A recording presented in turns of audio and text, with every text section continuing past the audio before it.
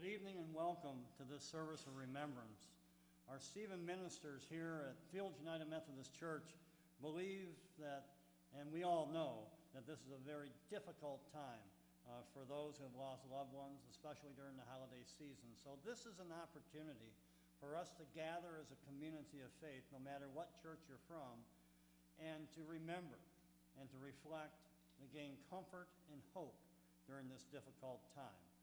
After worship, our Stephen ministers will be available for prayer if you'd like to have prayer. So let us go to our Lord in an attitude of prayer this evening.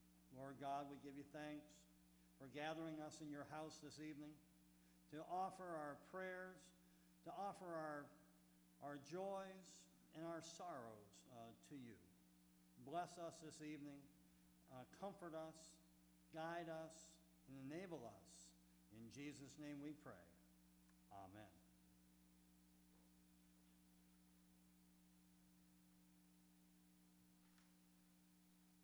They are before the throne of God, and serve him day and night in his temple.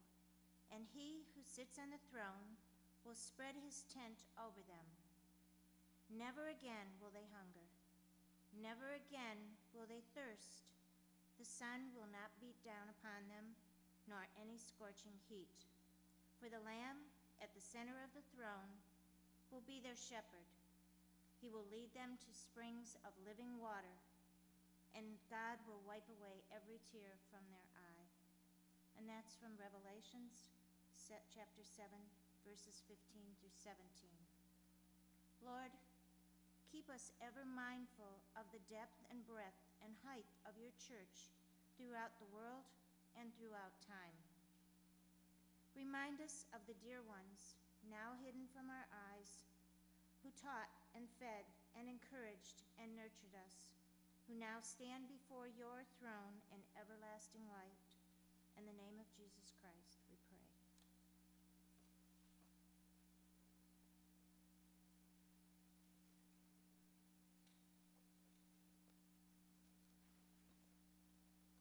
This reading is from Matthew 11, verses 28 through 30. Come to me, all you that are weary and are carrying heavy burdens, and I will give you rest. Take my yoke upon you and learn from me, for I am gentle and humble in heart, and you will find rest for your souls. For my yoke is easy and my burden is light.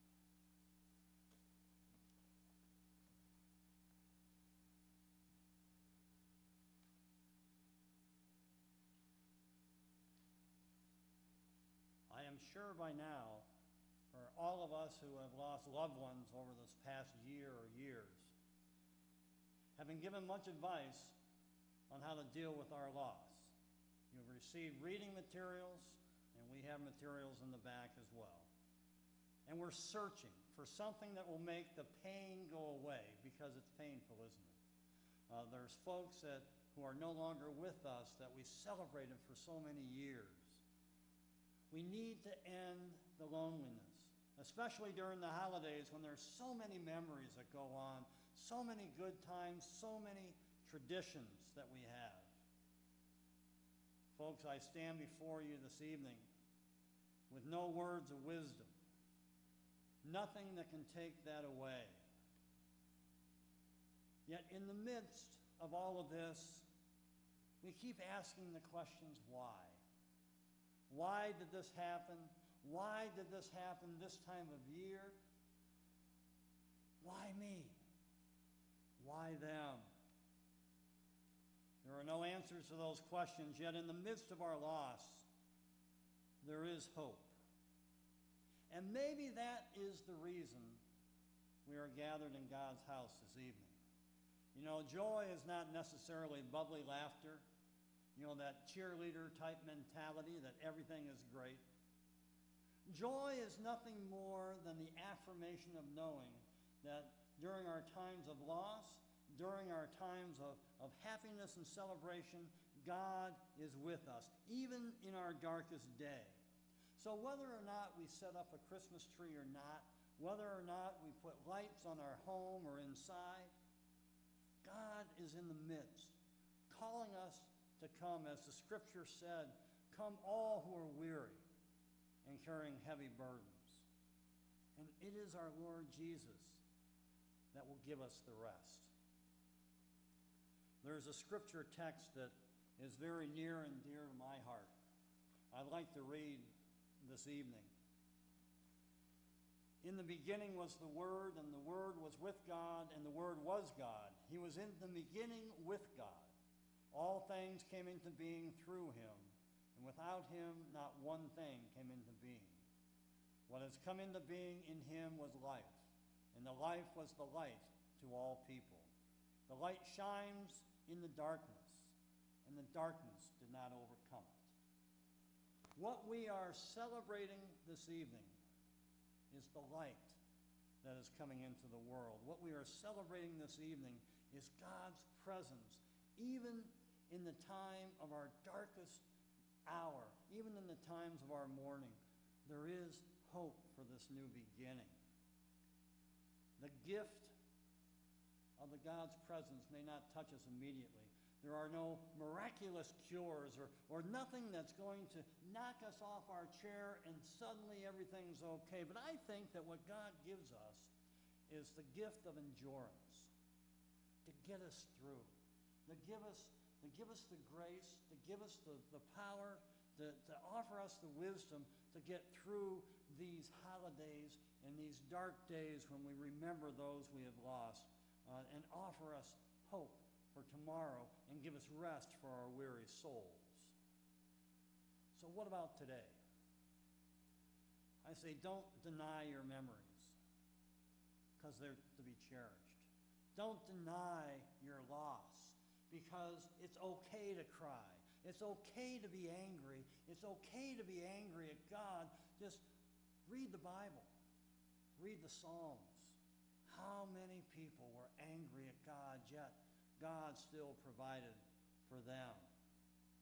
God will give us the sustaining power of God's grace that will enliven our souls. God's grace is sufficient for each and every one of us. And God will walk with you.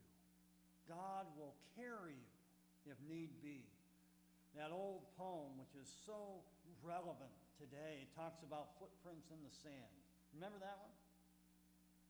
You know, and in fact, I have it here. One night I dreamed I was walking along the beach with the Lord. Many scenes from my life flashed across the sky. In each scene I noticed footprints in the sand. Sometimes there are two sets of footprints. Other times there are one set of footprints. This bothered me because I noticed that during the low periods of my life, when I was suffering from anguish, sorrow, or defeat, I could see only one set of footprints. So I said to the Lord, you promised me, Lord, that if I followed you, you would walk with me always. But I have noticed that during the most trying periods of my life, there have been only one set of footprints in the sand. Why? When I needed you the most, you have not been there for me.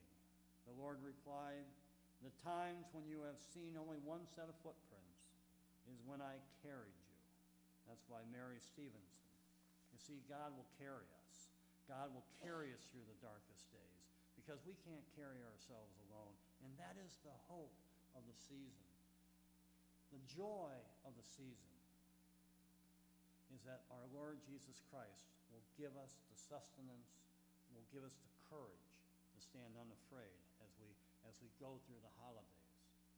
So celebrate in your way. Celebrate the presence of God in your life. There is hope, and God promises hope. God promises to be with us always, even to the end of the age. Now let us sing together the hymn of promise.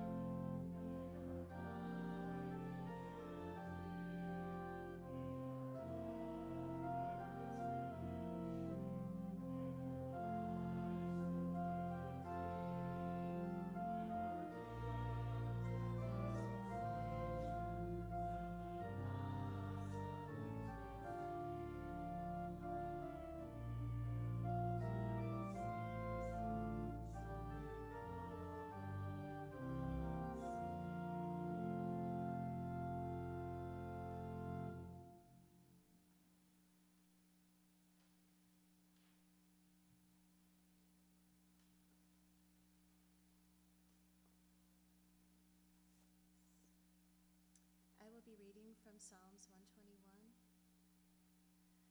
I lift up my eyes to the hills. Where does my help come from? My help comes from the Lord, the maker of heaven and earth. He will not let your foot slip. He who watches over you will not slumber. Indeed, he who watches over Israel will neither slumber nor sleep. The Lord watches over you. The Lord is your shade at your right hand. The sun will not harm you by day, nor the moon by night. The Lord will keep you from all harm. He will watch over your life. The Lord will watch over your coming and going, both now and forevermore. When the name of your loved one is called, we would invite you to come forward and light a candle in remembrance. And if you would like to say something about your loved one, please do.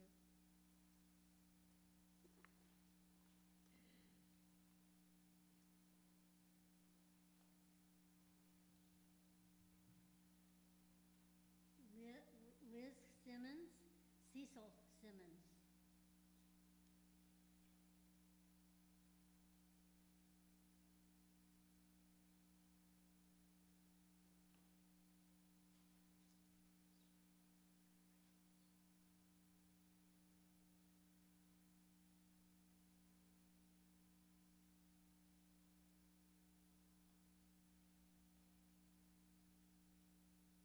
Lynn Taylor remembers Mike Towers, Linda Lundgren, Saloon Taylor, Owen Hendrickson, and Jen Evans.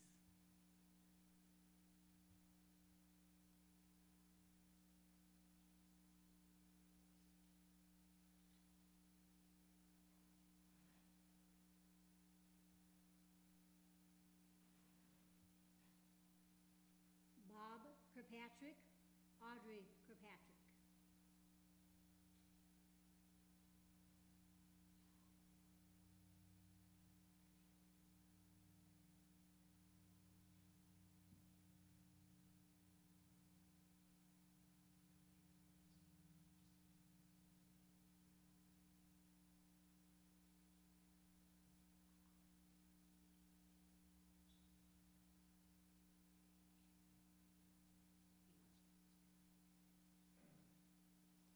I have something I want to read. I better read it because my daughter found it on the internet.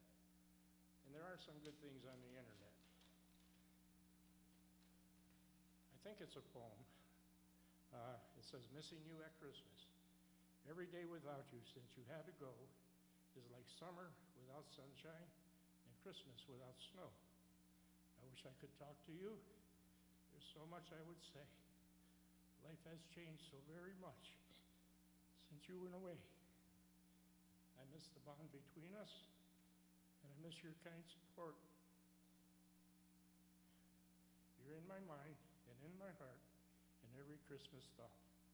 I'll always feel you close, and though you are far from sight, I'll search for you among the stars that shine on Christmas night."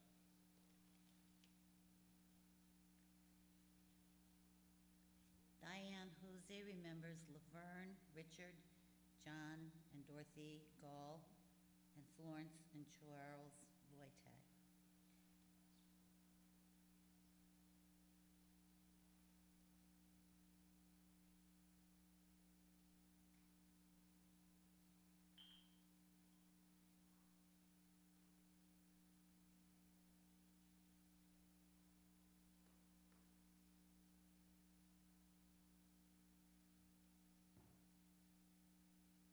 Janet Baker remembers Bliss Baker, Salvatore Kolonak, Stephen Mino, and Lee Sherman.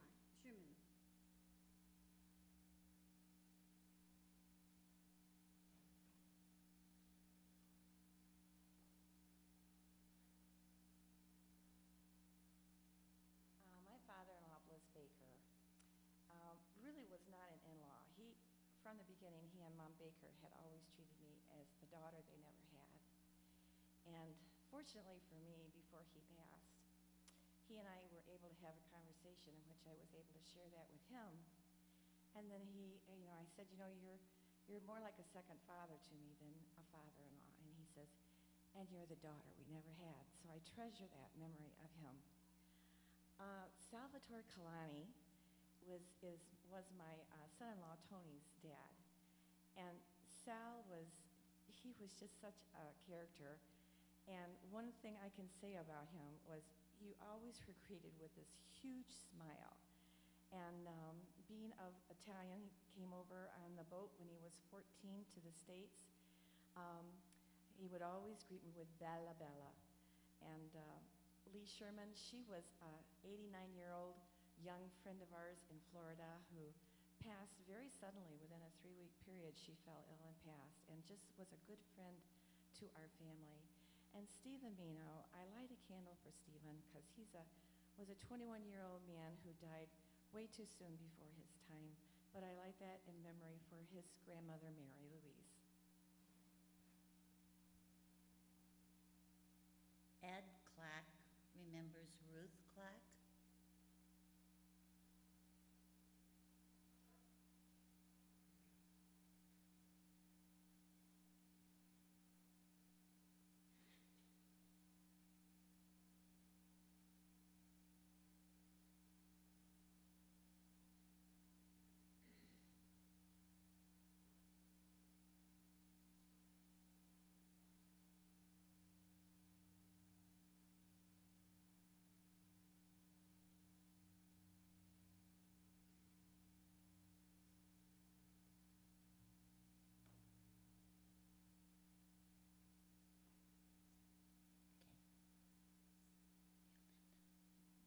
Linda Trexler remembers Bill Trexler, Gertrude Trexler, Ethel Ritter, Margaret Chismar, Jane Lockard, and Les Lockard, and Kay Faulkner.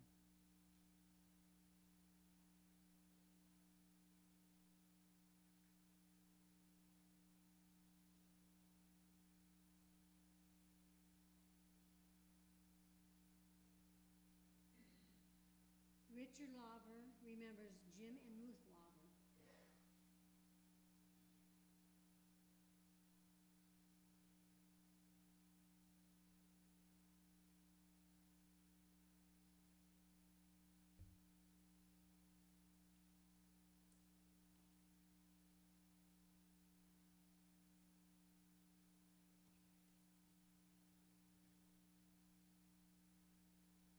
Dick Four remembers Bob Gilder.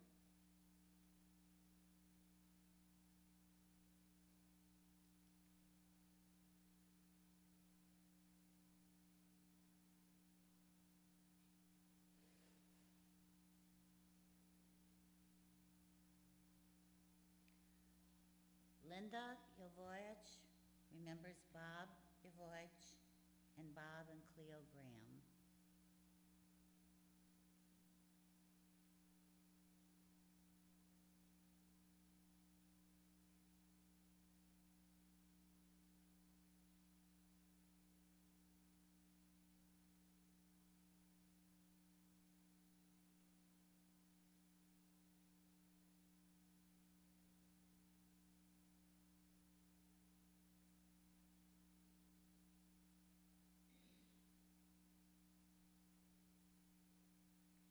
Kathy Reese remembers Marilyn Robinson and Ruth Swidell.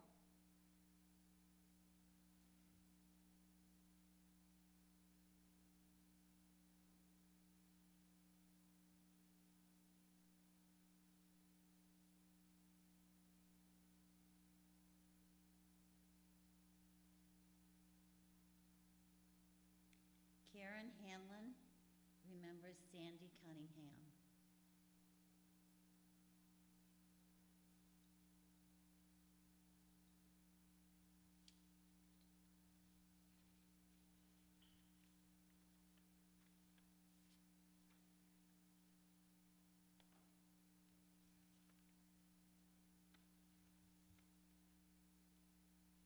Carla Sexton remembers brother and parents Rick, Esther, and George.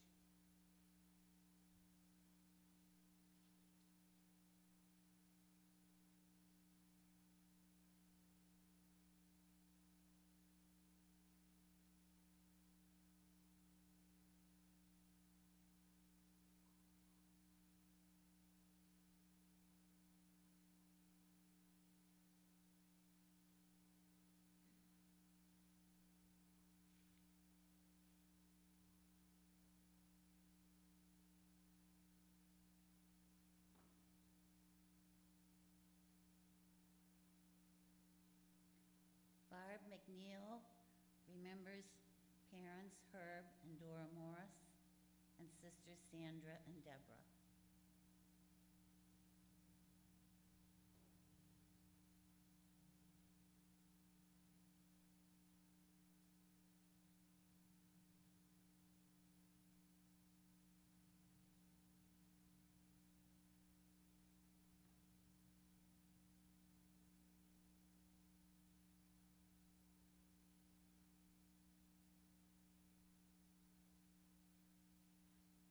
Cindy Zarni remembers parents Gloria and Joseph Zarni.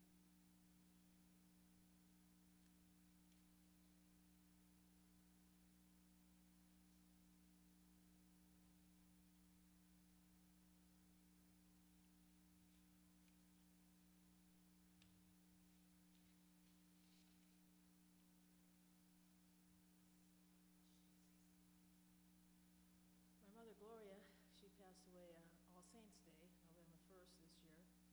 So it'll be a great emptiness we'll be feeling in our family. But a lot of good memories. She was born in 1919, and she was born in the back of a Model T Ford on the 4th of July at a picnic. Her mother couldn't make it to the hospital about an hour away. It was in California, Covelo, California. And then she always remembers and told us that her mother lost her bonnet that day. Never did find that bonnet at that picnic. And she was the baby of 6 children, and she used to tell me that they would help themselves to the farmers' watermelons at night and have a good time. Well, I think they're all in heaven now and having a good time, having all the watermelon they want. Thank you. June Miller remembers Ralph Scrobax.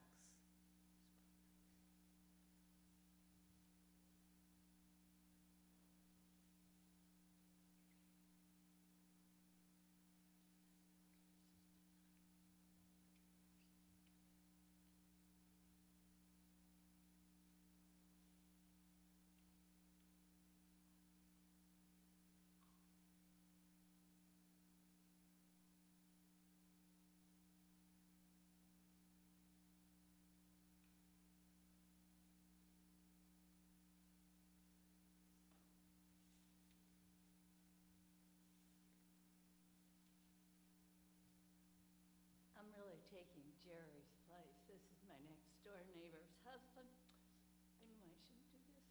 And at the last minute, Jerry wasn't able to come. Ralph was just one of the sweetest men you'd ever want to know. Patient, kind, funny, just a really, really sweet man. And so I'm here at Jerry's place.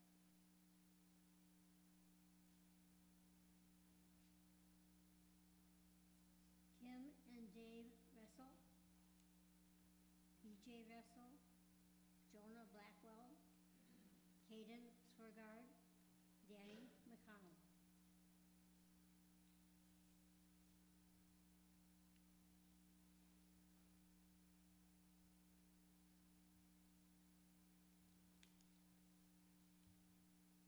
Mary Lynn Schwartz would like to remember Chuck Bowman and Evelyn Hemme.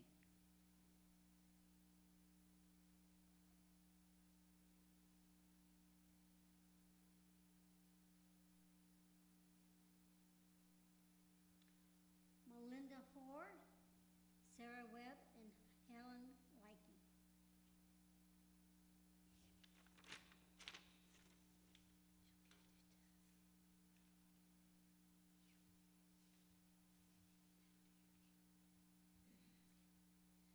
Tess Anderson would like to remember David Field,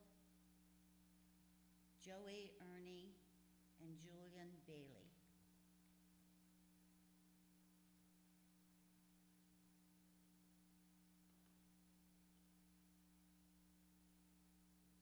Dottie Tabor, Sister Bonnie Glass, and Father Paul Spurgeon.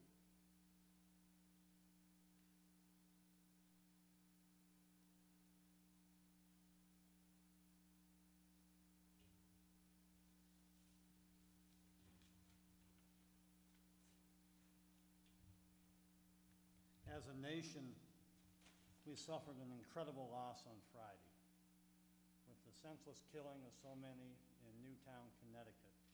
So we light this large candle in memory of those who were lost in that tragedy this past week, to lift up hope for that community and to our nation that there will be another day, and that the reason that we celebrate Christmas has so very little to do with Christmas trees and lights, but has everything to do with the light that has come into the world, and that light comes into the world in spite of the evil and the darkness. And so we light that light in memory of those lost souls.